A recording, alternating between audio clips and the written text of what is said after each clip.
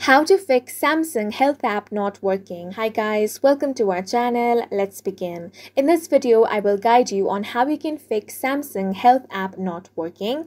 Now, what you want to do first is open up Play Store or App Store on your device. Here, tap on the search bar and you want to search for the Samsung Health app. Now, you want to make sure the application is fully updated. If it is not updated, you will find the update button. Go ahead and tap on that. The downloading will begin, and after it has been completed, your application will be updated to the latest version. Once that is done, simply open the application. Now, the minor bugs and glitches will be fixed. However, if your issue is still not fixed, you want to open up Settings. Now, scroll down and tap on the Apps option. All the applications installed on your device will be displayed here.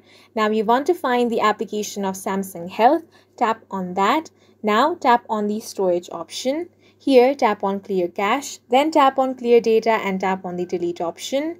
Once the cache and data of the app has been cleared, you want to open the application and log into your account again.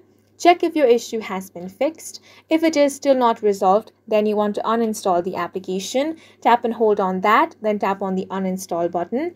Once it has been uninstalled, you want to open up Play Store or App Store and then install the application again. After the reinstallation, any issue will be fixed. And that's it for this video. Please make sure to hit the like button and subscribe for more videos like this.